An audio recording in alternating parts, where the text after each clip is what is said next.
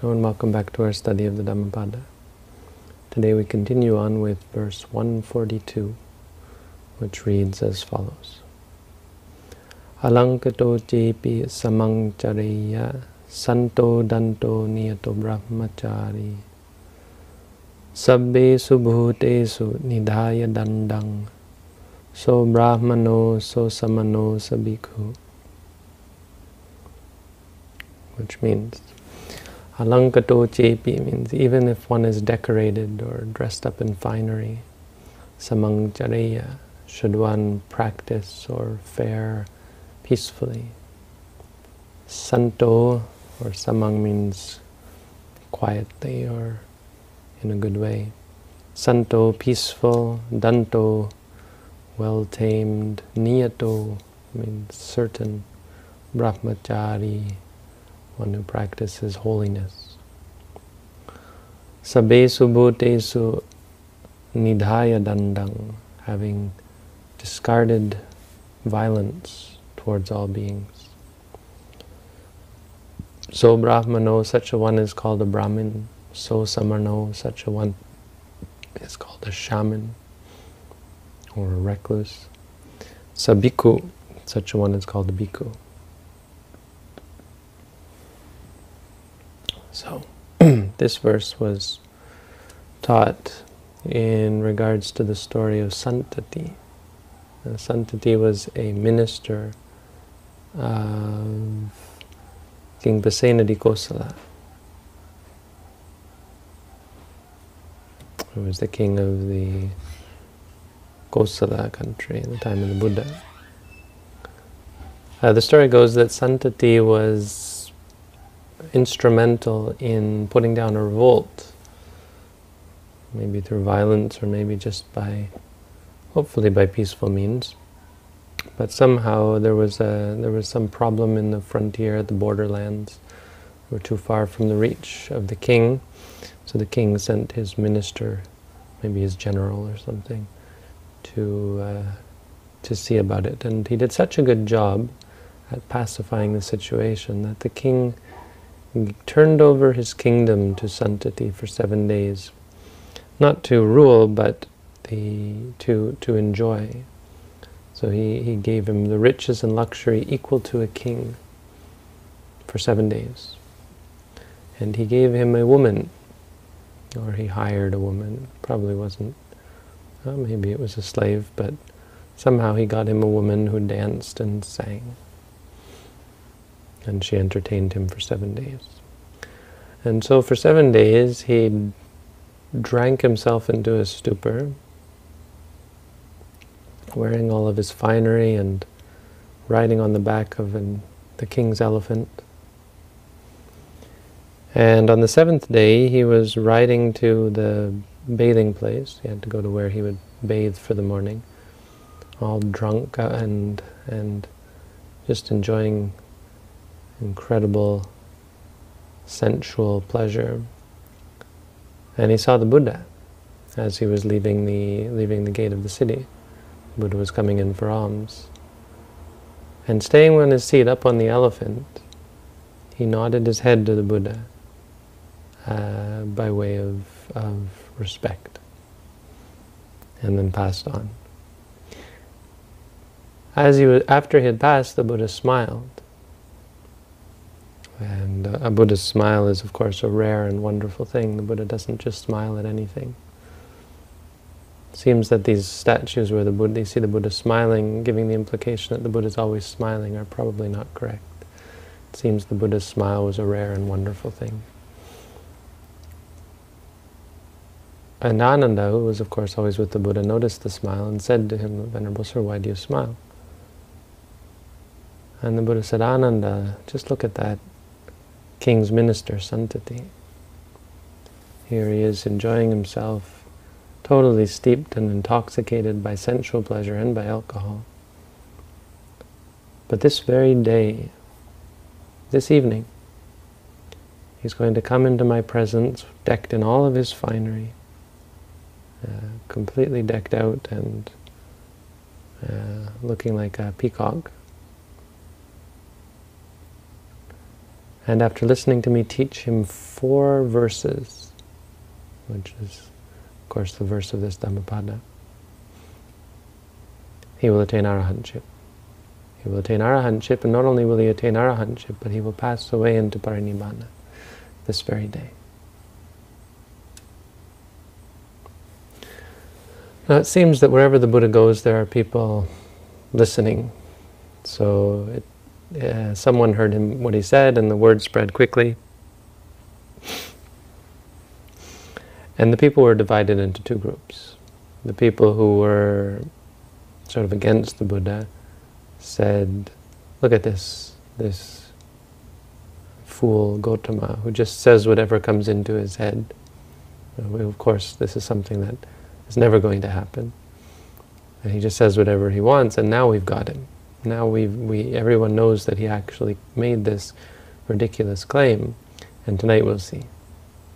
Tonight we'll show what a fool he is.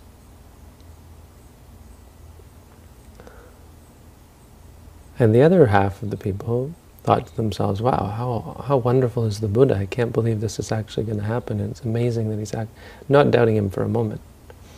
And kind of waited around in the monastery just to watch this wonderful miracle. This thing that the Buddha could predict was going to come to be. So what happened?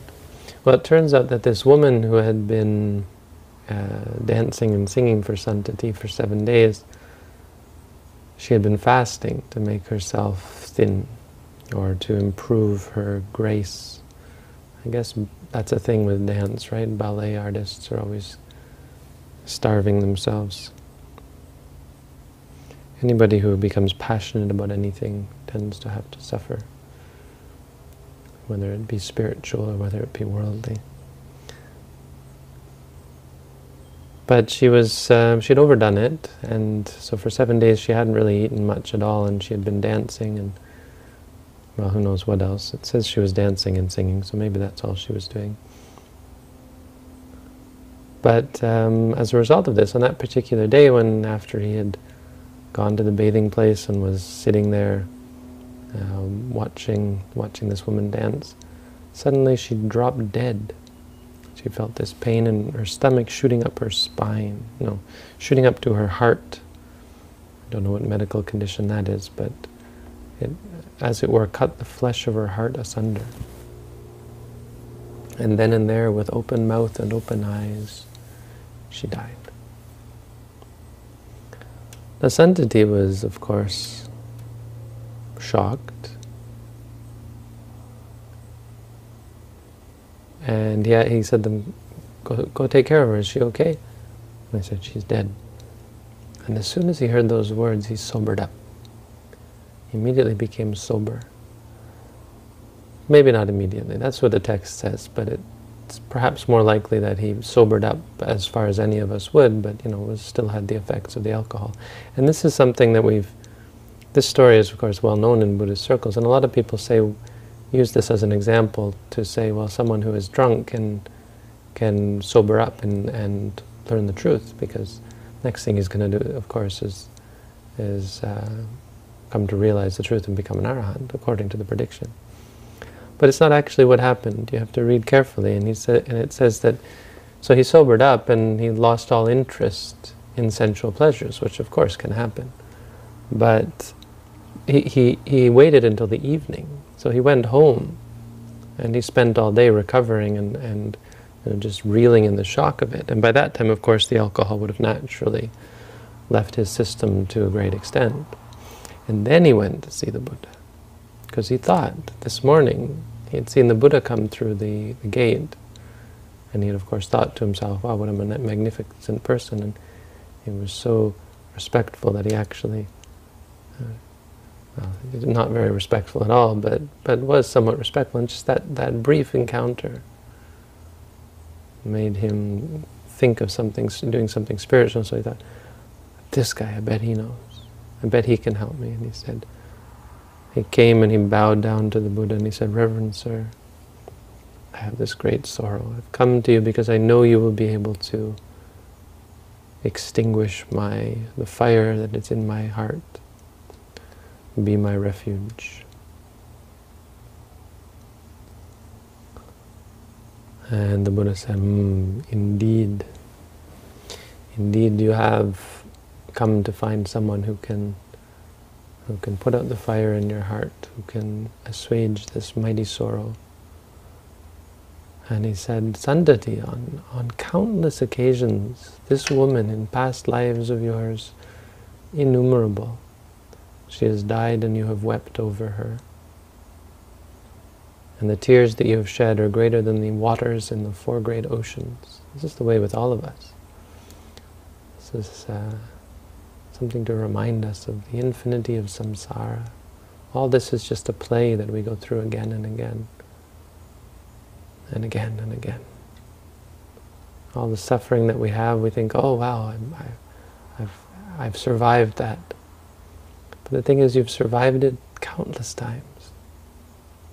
And you don't really survive it, you fall right back into it again and again and again, and we never really learn our lesson. Not in any lasting way. And then he taught the 4 verses, and the verses actually that enlightened him are not the Dhammapada verses. I confused them. The verses that the story says brought him to enlightenment, let's chant those, let's repeat those in Pali, because they're actually quite useful meditative verses. Yang pube tang viso sehi. What is in the past, or what is previous, meaning what is in the past, that let one destroy. That should be destroyed. Let one destroy what is in the past. Pachate mahukinchanang. Don't speak or think about the future. Don't say anything about the future, about what comes after. Pube means before, pacha means after. Majje che nogahe sasi. If you don't grasp what's in the middle, which means what's now. Upasanto charisasi. You will dwell in peace. I think the che should go with it also. It's if what is in the past you don't, if you destroy what is in the past, if you destroy what came before and say nothing of what comes after, nor grasp what is in the middle, you will dwell in peace. It's a very common teaching of the Buddha. We hear this elsewhere. Ditananva kameyana patikanke anagatam. It's a very famous verse.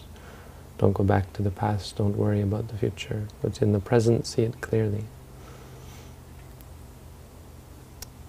So if there's ever any doubt of where our mind should be, where the Buddha wished for our mind to be, this is actually a quote from the Sutta Nipata, this one. It's not just in the Dhammapada verse, the Dhammapada story. And so with that, he became an arahant. Hearing that, which of course brought his mind to the present moment and helped him to focus and meditate on the actual experience and see what was going on. And it was really just a spark to light the incredible fire that was already inside of him. Not the fire of sorrow, but something else entirely. And he realized that he was about to pass away into parinibbana. And so he asked the Buddha's permission, and the Buddha thought to himself, look, if I let him go into parinibbana now, people are going to doubt. They're going to doubt as to whether he was enlightened or whether he just died. So he said, well, before you go, you tell us what great merit you did to become enlightened. What is this great thing in your heart that caused you to immediately, on hearing this verse and realigning your mind, to become enlightened? And then you may go. And so Santati sat down in meditation and floated up into the air, they say the height of 7 palm trees. And then he taught this, he retold this story. The story is a simple story, we won't go into too much detail, but it goes that he was dwelling in a kingdom in a past time, some other universe or other world cycle, in a town that has the name of Bandhu something. Bandhumati? Or is it? Bandhumati, yes. In the time of the Buddha Vipassi.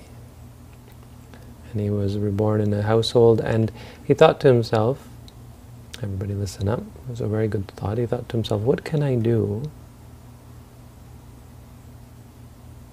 What can I do, what labor can I do that will do away with the want and suffering of others?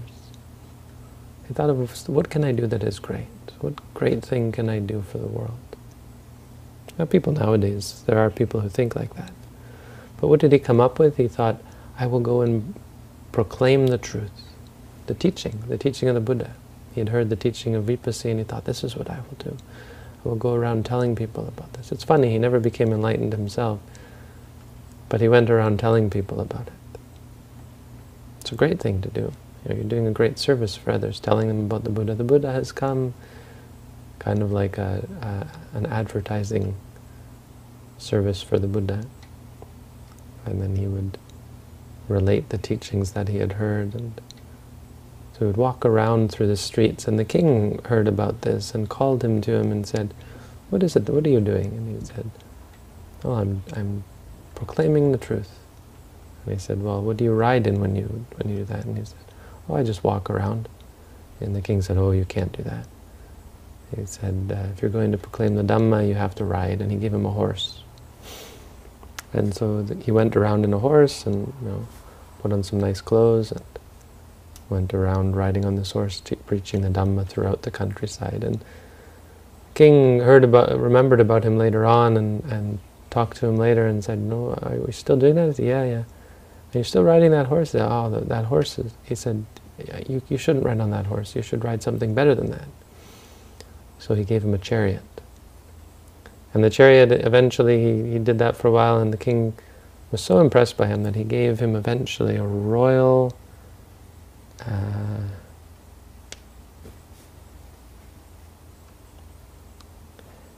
not only that, he presented him with great wealth and a splendid set of jewels, and gave him an elephant.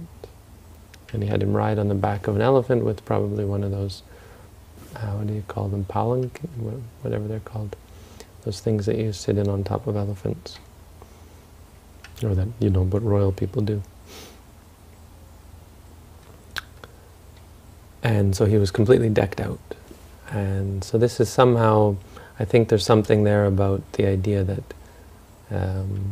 maybe this last life was a sort of an echo of that, where in his last life he had still some of the goodness, the result of that goodness, allowing him to be decked out in finery one more time and riding on an elephant. And he says that was the meritorious deed in a previous state of existence. So that's the story of Santati. The Buddha then collected the relics, the bones from his funeral, and they erected a chaitya, a stupa somewhere in India, I guess.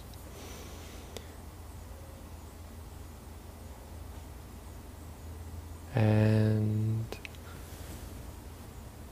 he proclaimed the greatness of Santati. Now the monks were talking about this later on, and this is where our verse comes from. As we're talking about it, and they said, it's amazing, Santati, he became an arahant, all decked out in his finery. He had been drinking alcohol that morning. And even though, and you have to remember, so when he sat cross-legged and rose up into the air, he was still decked out in all his finery, fine clothes, jewels, perfumes, the whole 9 yards.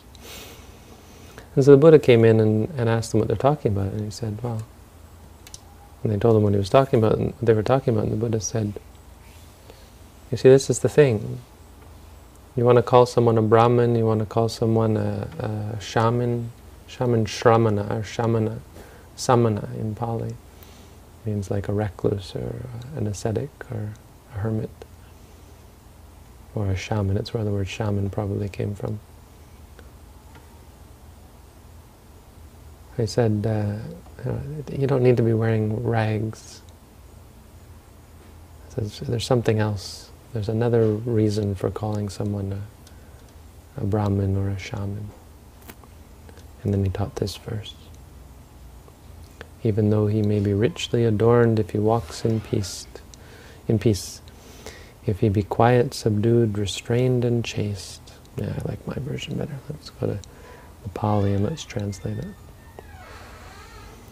Alaṅkato cepi samaṃ careyya, even decked out if one fares in peace, peaceful, tame, stable, or constantly holy, practicing holiness.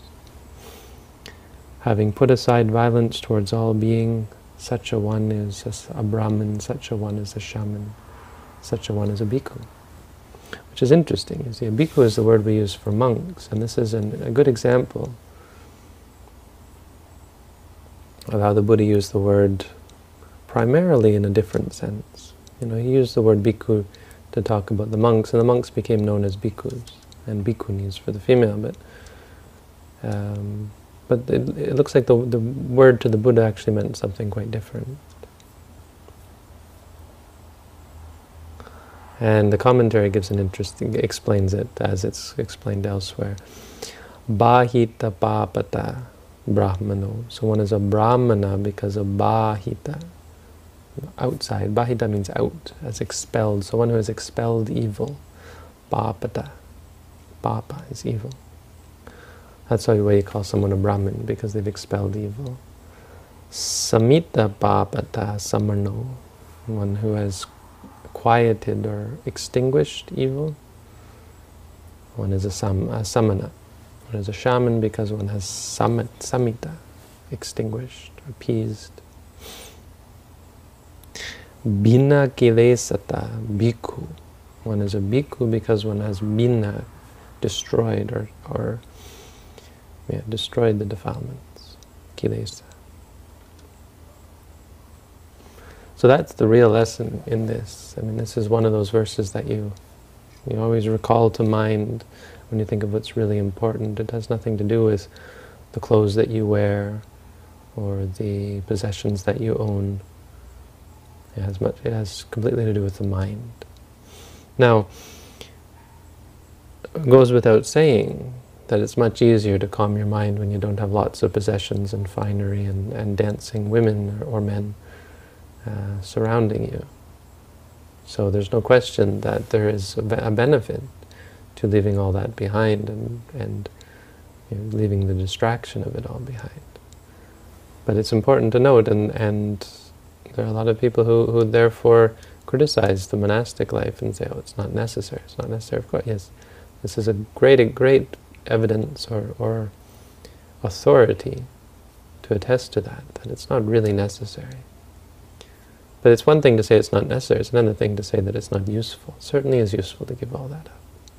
But let's not, it's also quite common for people who have given these things up to then become conceited or complacent and think that having given up external luxury, that they've given up internal defilements, which is certainly not the case. Because if you're not surrounded with finery or appealing things, it's very easy to become negligent and deluded into thinking that you're free because there's no problem. It's like if you never get sick or if you never get hurt, you might think, well, life is great. There's no potential for suffering.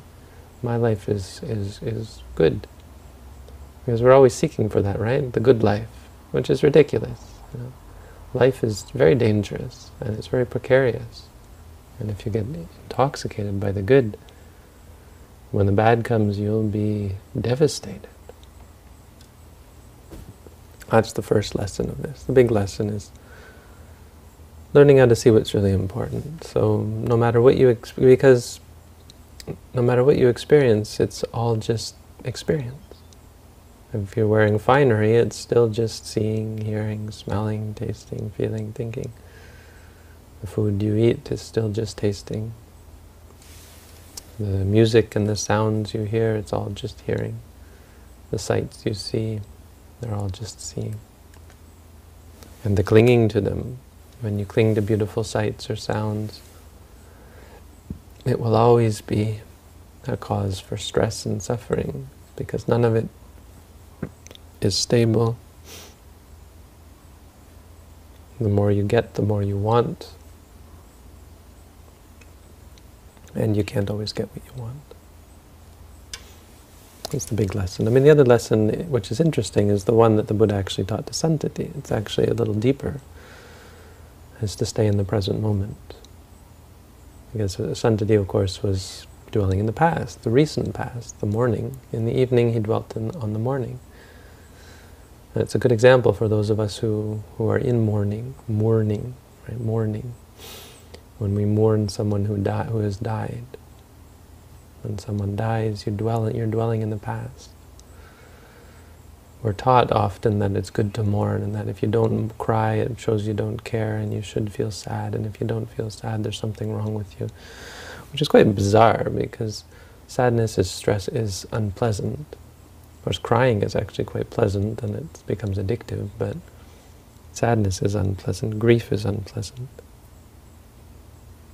It becomes kind of a vicious cycle, because the crying is such a relief, and the sadness is such a pain that you keep crying to relieve the pain. And you might even drink alcohol or do other crazy things. But no, if you dwell in the present, if you're aware of the pleasure and the pain and the sadness and the happiness as it happens, there's nothing to be sad about. There's nothing to mourn. The past is gone. The future hasn't come yet. Yang pube tang visose, destroy the past. Pachate mahu kinchanang, don't speak of the future. Majitye no gahe sasi, if you will not grasp in the middle, because the middle is where what really is happening. The middle is what is real. You can't actually grasp the past. What you're grasping is the present. And when you realize that, when you say, oh, I'm holding on, that's the problem. It creates the past, it creates the future. Holding on to the present creates the past and future. When you stop doing that, upasanto charisasi, you dwell peaceful. That's our practice. That's what we're striving for. When we remind ourselves it is what it is, seeing, hearing, thinking, sad,